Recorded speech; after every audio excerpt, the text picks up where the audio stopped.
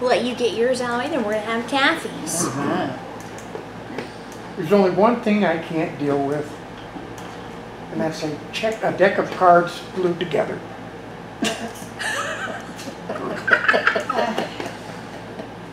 The past, the present, and the future walked into a bar. It was tense. Oh, see, here's another one. Did you hear about the guy that froze to death at the drive-in? He went to see clothes for the winter.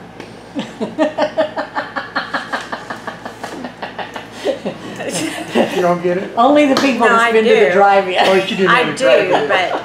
How many paranoids does it take to change a light bulb? Who wants to know? All right, Kathy, finish us off. All right.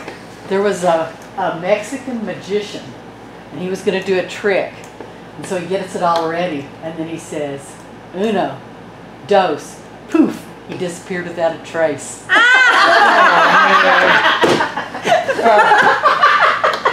Bernie, she's like, oh my God, that's funny. Without a trace. There you go. Oh goodness. All right, so I wanted to just give you guys some examples, because you could probably spend your entire lifetime looking up every instance where the word good or goodness is used in reference to God's goodness toward us. So I picked a couple or three maybe Psalms, and we're just going to break down some of the words and give you guys some principles on the goodness of God in those, and then y'all can just continue your own journey as you see fit. But after us going through the Kings, there was no way I was going to spend the next 10 years us going through the goodness of God. And so we're going to start with Psalm 4. We're going to read it in its entirety, and then we'll break down some specific things out of, it looks like verse, well, I might have done all of them. But it's verse 1, but we'll just dive in here. So, now this is a Psalm of David written by him. It is for stringed instruments. And it says, "Hear me when I call, O God of my righteousness. You have relieved me in distress. Have mercy on me and hear my prayer. How long, O you sons of men, will you turn my glory to shame?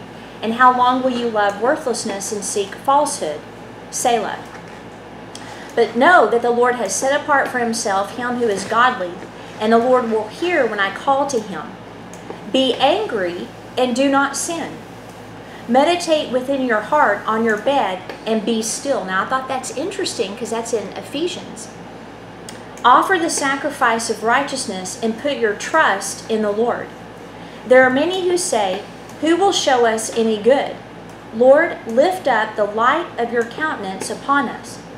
You have put gladness in my heart, more than in the season that their grain and wine increased. I will both lie down in peace and sleep, for you alone, O Lord, make me dwell in safety." So I liked this one because you can tell that David is living in the tension of some people are after him, people are lying about him, people are saying things that are unjust, and he is reminding himself, number one, that he's righteous because of God, which is interesting because that was pre-Jesus. So he had to have a revelation of a righteousness that comes only from God. So I think that's very interesting. But also, where it says, and I just want to point this out before we dive into the meaning of the words, "Be angry and do not sin. Meditate within your heart on your bed. Offer the sacrifices of righteousness and put your trust in the Lord." The meditating is meditating upon him. That's a response to anger. Also, in those times, you do have to offer the sacrifice of righteousness, meaning you're not going to become unrighteous with your words or with your actions when you're angry. So I thought that was really good, and it's also a trusting in the Lord to be your defense. So I just kind of wanted to point that out real quick, to add a little bit more to the Ephesians. Now, we're going to look at the goodness of the Lord in a second, but the word "hear," so "hear me when I call," means to respond, to answer, to reply, but also to testify. And there's a testimony that God has about you. And that testimony is heaven's mindset and the identity that heaven has assigned to you.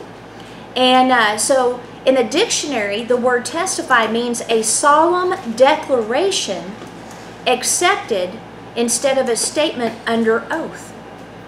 So he decrees over us. And like you were just saying, we need to hear what he is decreeing over us in this particular season of our life and then come into agreement with it. Isn't that interesting? And then the word call is to call, to declare, to summon, to invite, and to be named.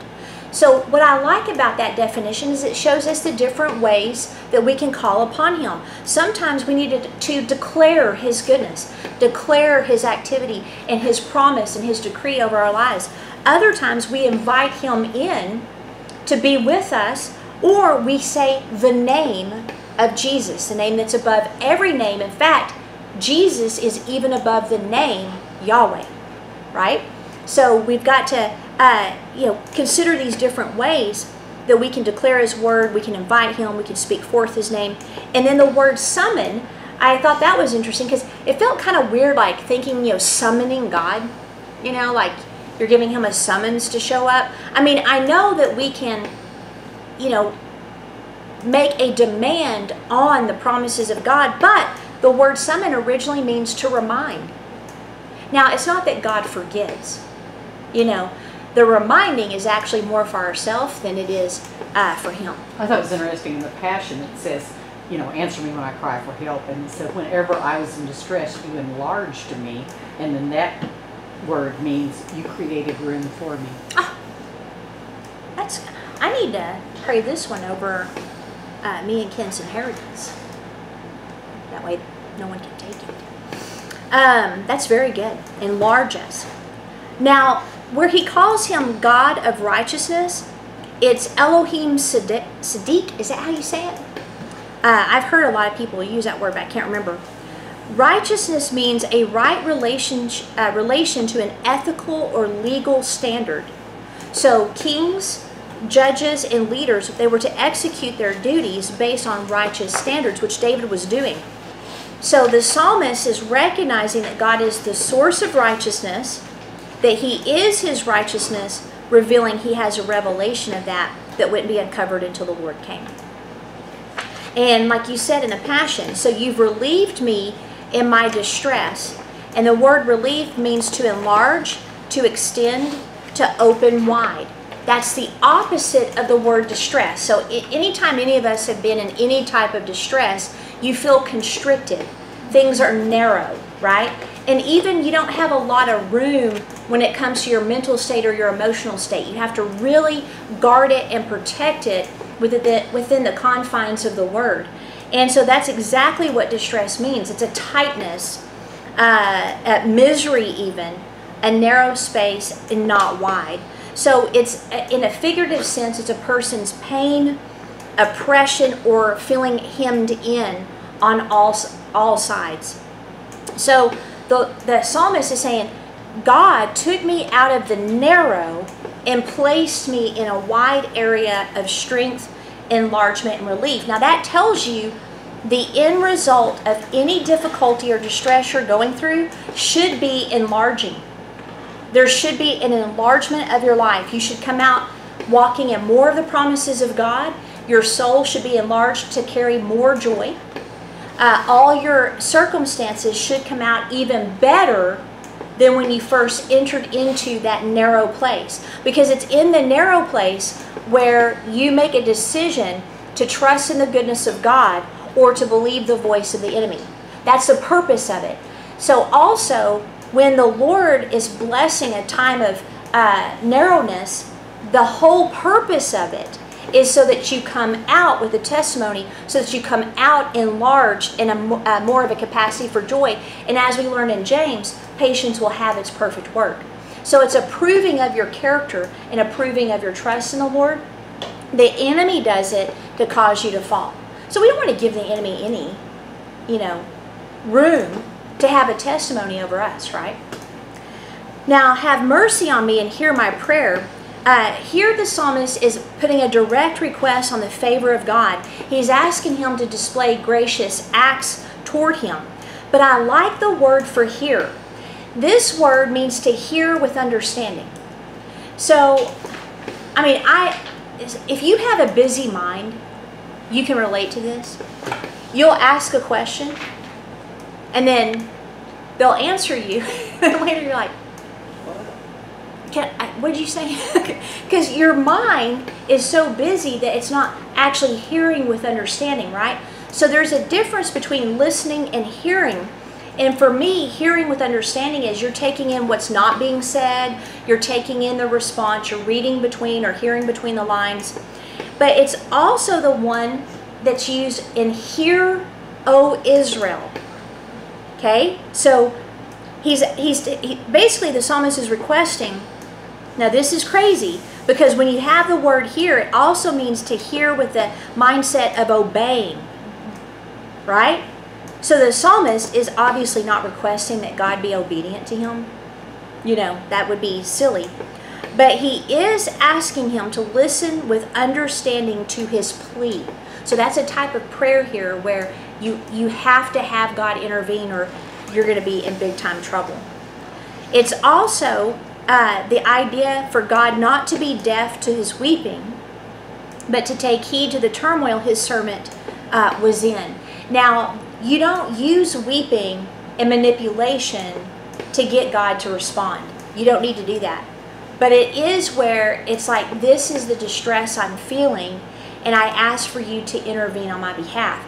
Now, what's making him mad or distressed and upset is, how long, O you sons of men, will you turn my glory to shame? So the word shame means embarrassing.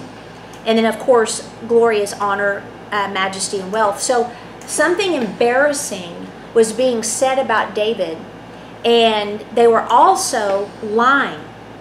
They were loving worthlessness and seeking falsehood. Now, this is interesting because worthlessness, that was one of the words that was used for the sons of Belial. So these were pagans that were going after David. And the word worthless is emptiness, vanity, a delusion. It stands for an imagined plot or plan that is a delusion. So in other words, these men love delusion. Now, does that sound familiar? Where we can't decide what a female is or what a male is. Recession is no longer, you know, what they're saying it is. I mean, every word is being diluted into a deception, and they think we're that stupid. Now, some people are. I don't know if y'all saw the post on Facebook that I shared. I believe Dorena shared it, of the farmer, you know, farming, and the girl said, you know, well, we can just go to Kroger and get soybeans and oil or corn. You know, and it's like, so it's those times when I see things like that, I'm like, can America be saved, right? Can America be saved? But there's more of us than there is them. Now, these men loved delusion. They sought out falsehood, which means obtain. And falsehood is a lie, a deception, a non-truth that's unequivocally presented as antithetical to God. So this means that instead of these people seeking truth, they were seeking lies and deceptions, anything that was contrary to God. We saw the best example of this in what they did to Jesus. They shamed him, they embarrassed him, they went after his reputation, and they also sought out false witnesses, which was against the law. So the law experts went and found false witnesses, which, by the way, if we remember from our study, is what drew the line in the sand for Jezebel. And that is what ended up in her being eaten by dogs. And sure enough, Caiaphas was crucified upside down, I believe. Annas, the high priest, was filleted alive. So that was their red line right there. So God doesn't like liars under oath at all. And again, we can see the same thing happening today. Now, the next part, that the Lord has set apart for himself those who are godly, and the Lord will hear. It means, but know. The word know means to know, learn, perceive, discern, and consider.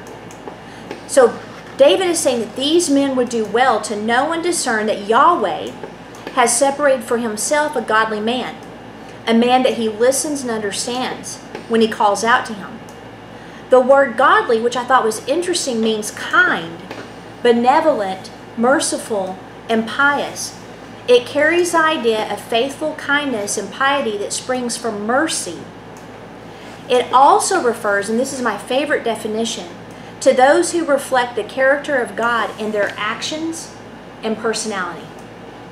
So that, to me, is really neat. Because like godly, you would think, they're not sinning or they're following the law and things like that. But even in the New Testament, by the way, godly doesn't mean that.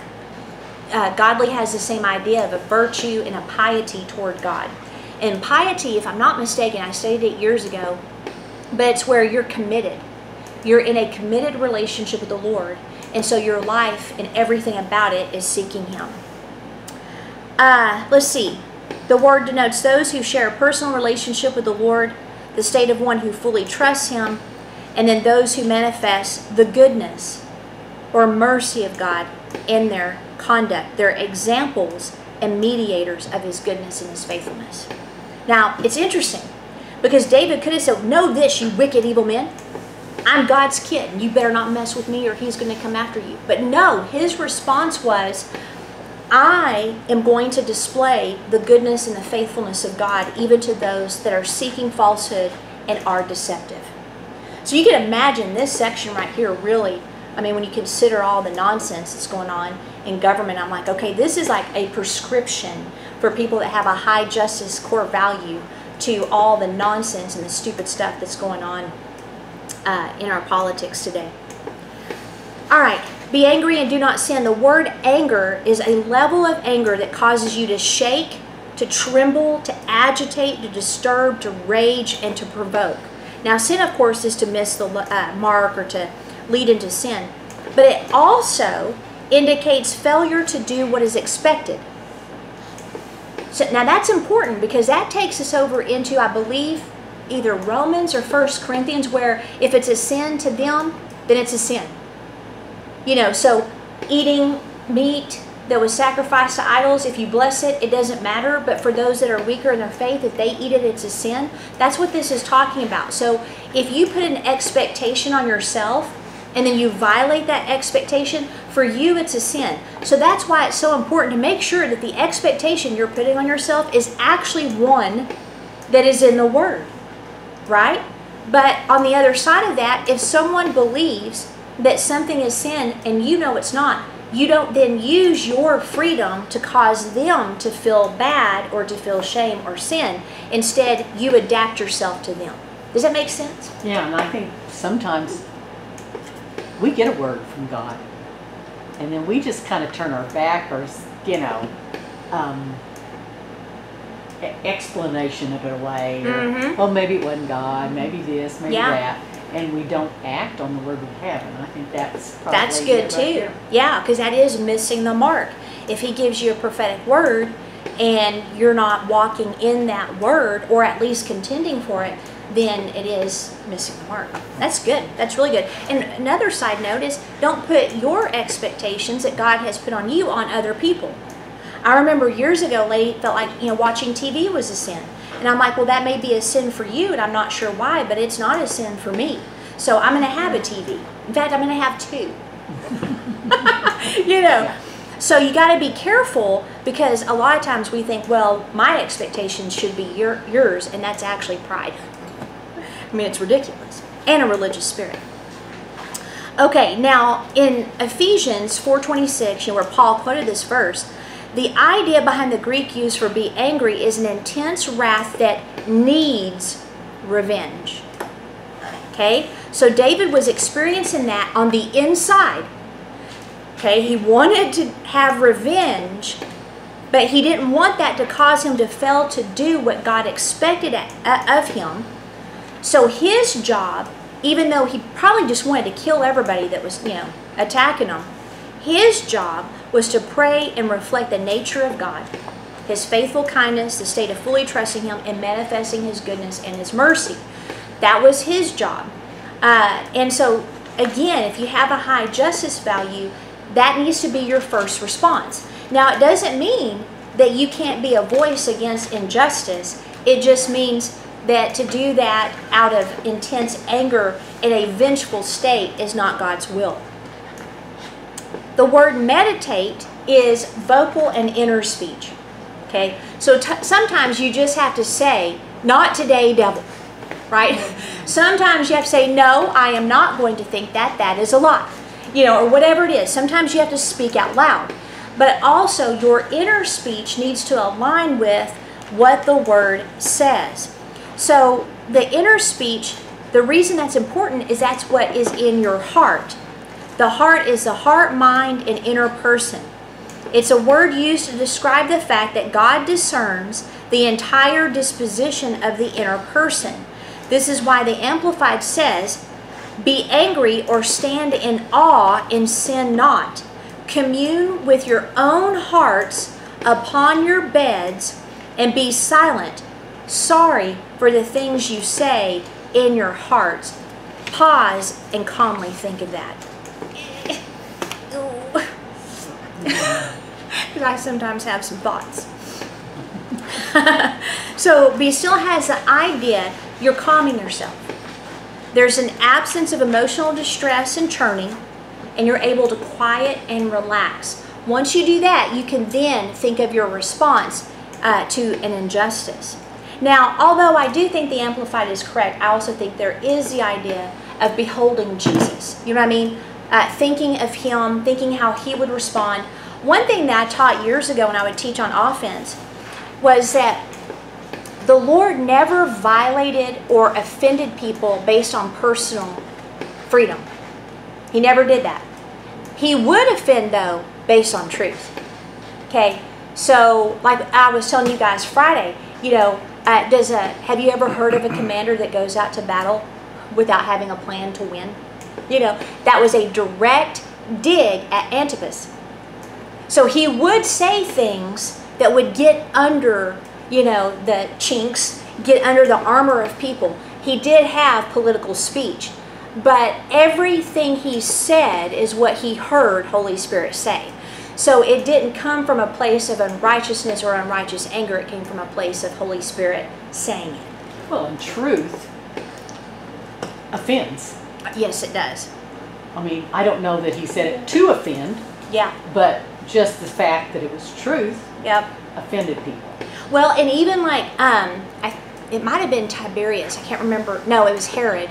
It might have been Herod Antipas, actually, where it says, did you expect to see some reed blowing in the wind? And the word reed was a direct hit again on him because his symbol on coins was reed. So over and over he would say stuff, but like you said, it's not to offend, it's truth. He's like, I'm not a reed. I'm not going to go with the sway of the people here. I'm not political. I'm going to tell you the truth. A great example of this, I could just picture Peter's face, which by the way, they found Peter's house in Capernaum. The story where they dug up the thatch to let the paralyzed, that was Peter's house. And it's on an intersection of like a north and south, east, west road. And there was, sure enough, a huge courtyard. He was actually probably pretty darn wealthy. And there was a courtyard, and then that street, they would align them up on the streets. And it later became one of the first house churches. And later they built a church on top of it. They converted it to a church building. But Peter gets asked, do you guys pay temple taxes? Of course. Yeah. And he runs to Jesus. Do we pay temple taxes? And so the Lord's like, well, I don't know. He's messing with them a little bit. I mean, you know, should the son that owns the house pay taxes to his own house? I bet Peter's like, oh no. Because you never knew what Jesus was going to do, right? He's like, well, so as to not offend them. So here we have, he's like, you know, this is not something that I need to do to stir up even more trouble, right?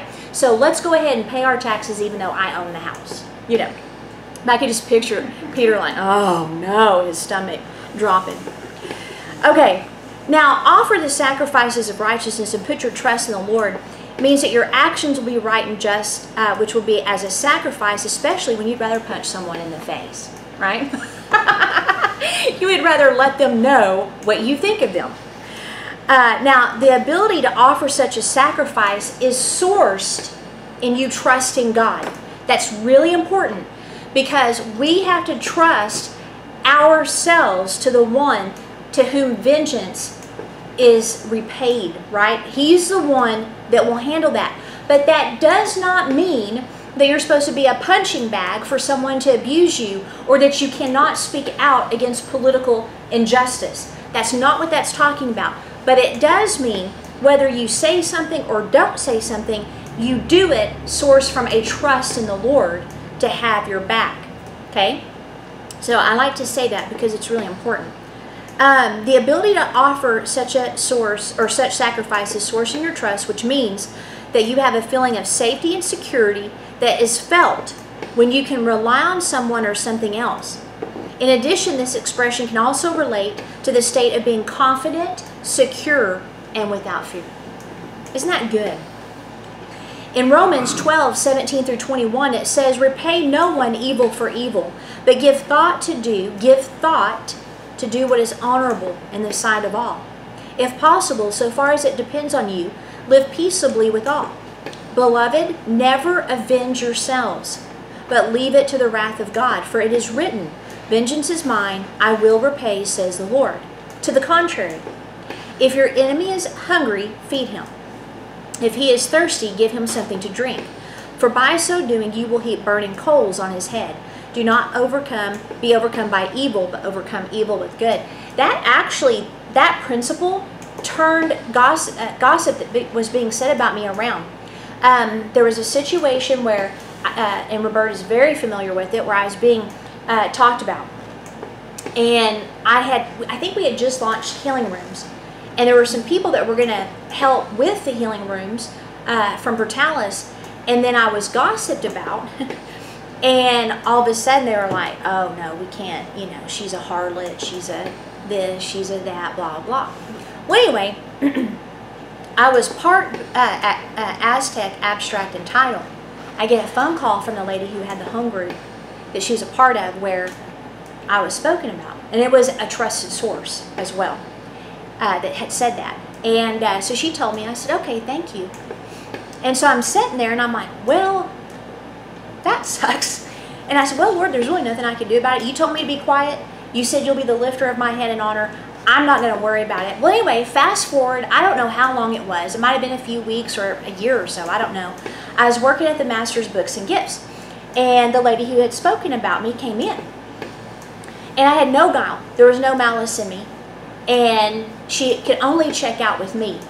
And so I said, how are you doing? Heard that her daughter had had a baby. How her and the baby doing, And she said, well, she's had some issues.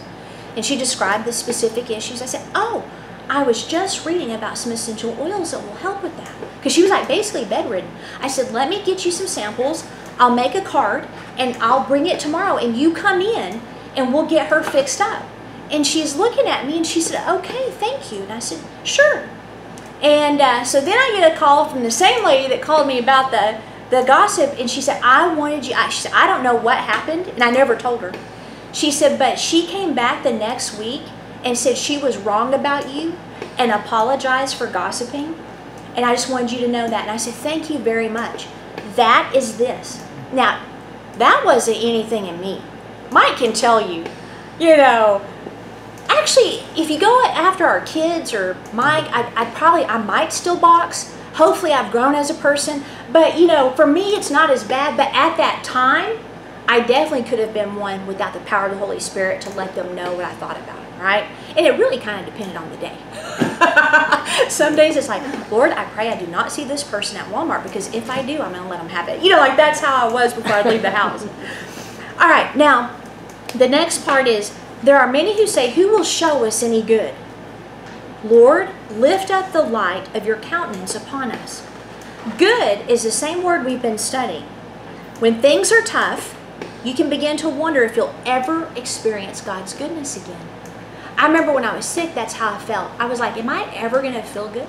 Am I ever going to be able to go out and enjoy the sun and enjoy time with my friends? I mean, it was so hopeless during that time. But David's prayer, and this is a key to the goodness of God, was for him to lift the light of his countenance to shine upon the people of God. The word countenance means a face. Most of the time, in a figurative sense, it means the entire person, or it can be a reflection of the person's mood or attitude. So God is clothed in light. That's a manifestation of His splendor. Light is always a positive symbol of good fortune, victory, justice, righteousness, guidance, deliverance, etc. So the light of one's face expresses the favor. It's a turning of a person toward that person with the idea of doing something good for them, okay? It's God's good mood shining on you. By the way, He's very happy, okay? So it's His happiness impacting you. He wants to share all of those good things with us. So to be godly is to share in His character, meaning that intense wrath outside the scope of His timing for it is not a reflection of His character. So that's what He's talking about. There are times when He wants to show His favor. That's not a time to show His wrath. There's other times where He's like, that's it. I'm going to handle this. And even then you're like, no, Lord, because you said this, this, and this. So if you do that, it'll actually make you look like you're not a good God. And then other times we have to come into agreement with His wrath and actually pray it in. But here's the deal. We've done this before. You don't want to have any anger in your heart toward that person. Okay? Or any unforgiveness, because if you release that judgment against them and you have that, it will actually come back on you according to Matthew chapter 18. So you want to be really careful, but know that He's very slow to anger, which we're often not. And that's why we have to make sure that we're not expressing anger when He is not. Okay? And then of course we'll have the day of the Lord, which is when His full, entire wrath will be poured out, which is unimaginable. No one's going to be able to figure that out until we see it. So He will release judgments meant to turn hearts back to Him, of which we must long for and agree with. But any agreement and execution of His judgments must not be from anger or vengeance, or to reflect His faithfulness, kindness, and goodness. All right. You've put gladness in my heart more than in the season that their grain and wine increase. The word put means that God has placed something in the psalmist, and it's gladness. Gladness is joy, rejoicing, gladness, and pleasure. It refers to the reality, the experience, and manifestation of joy and gladness, and the celebration of something with joy and cheerful activities. So where we might feel anger, He wants to put gladness in you. Isn't that good? You know, and listen to the people around you.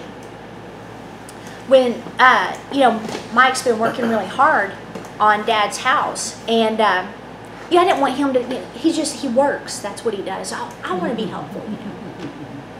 So I go there that night and, you know, start going through some things and stuff. And then I find, you know, the cat dead. You know, my dad's cat ran over. And Mike said something. He said, there's tragedy here. Maybe you need to stay away for a bit. Listen to those voices. Because I could hear Holy Spirit on it. And I'm like, you know what? I think you're right. I think that's what I need to do. So I was very intentional on working. I would